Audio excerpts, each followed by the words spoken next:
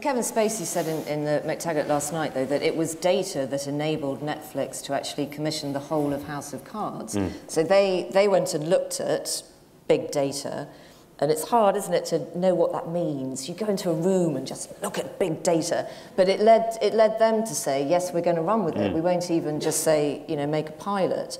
I'm not sure that I really understand why other companies wouldn't have been able to do exactly the same thing and come to the same decision.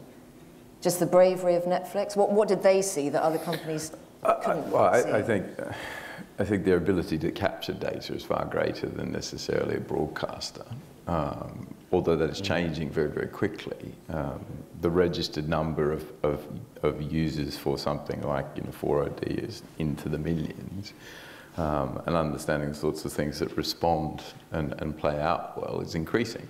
I think there is a good story in the Netflix House of Cards proposition, in that it was something new and it was innovative and it was groundbreaking. The fact that the data bore out that Kevin Spacey, in a drama about Washington, would kind of work. I mean, I'm no commissioning editor. You don't need data to figure that one out. But it's interesting.